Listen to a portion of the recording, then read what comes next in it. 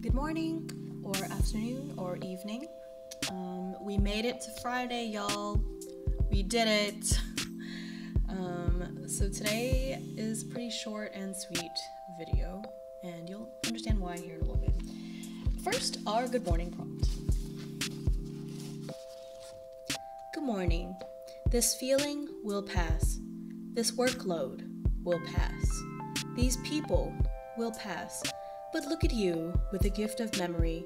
You can time travel to the good stuff just by closing your eyes and breathing. Then come right back to now, eyes up for the good stuff ahead, you magic thing. Like today's. I'll show you the picture when we get to the good night one, since they don't have one for the morning one. Okay.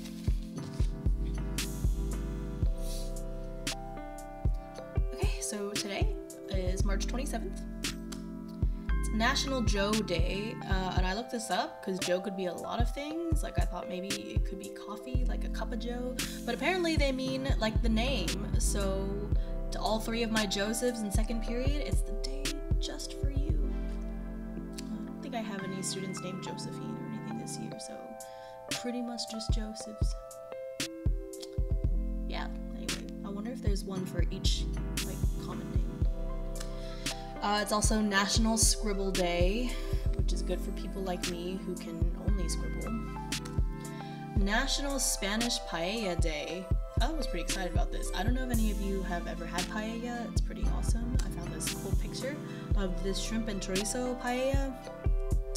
Oh, I really want to eat it. It's also Quirky Country Music Song Titles Day, which I thought of when Junior suddenly texted me asking me if I really missed him after that survey. And I thought of this quirky country music title. It's a real song called How Can I Miss You If You Won't Go Away? Shut up. It's also World Theater Day. Just for Addison. Okay. So today, like I said, this video is going to be pretty short. The first thing is that I've extended the deadline for yesterday's assignment because a lot of people were having issues with like Google Classroom, not being able to connect, the website, having issues with it, and I just wanted to give everyone a little bit of extra time because you do need to play, there's 2 games and then like a 5-question, like, I guess, exit slip type thing at the end. There's a pizza making game and then there's this sort of pinball kind of game. But you have to play through all 3 of them. You're not just playing one game, you have to do all of it. So that's why I wanted to extend that. So you had yesterday, so hopefully you started on it yesterday, and then today you can finish that up.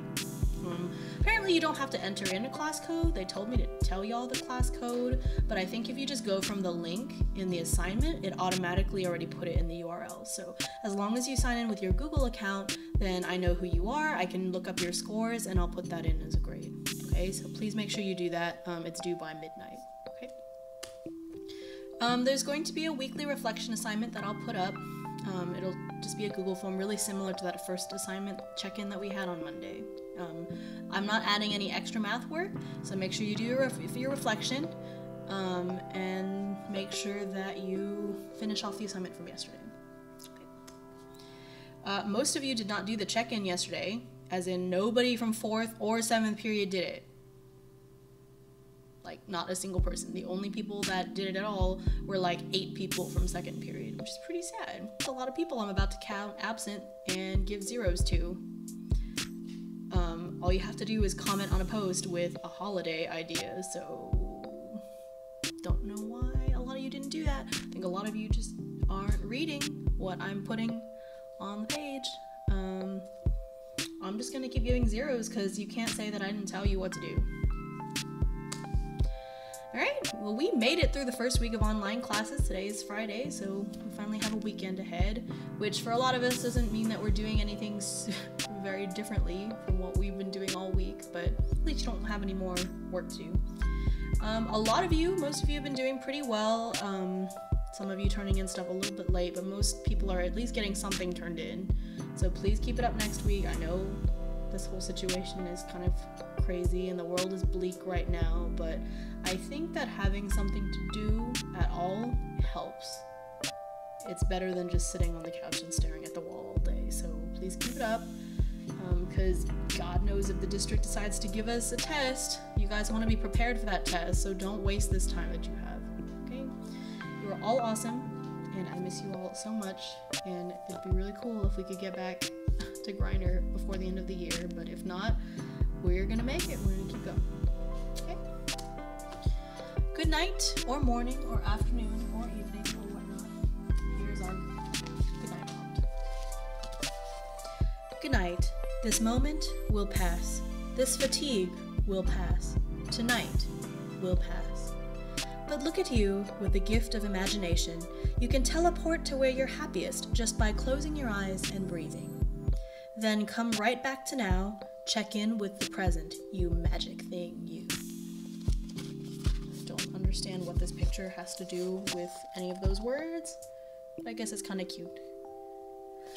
Imagine that little hand is my hand, because especially those of you in 4th period know how tiny my hands are.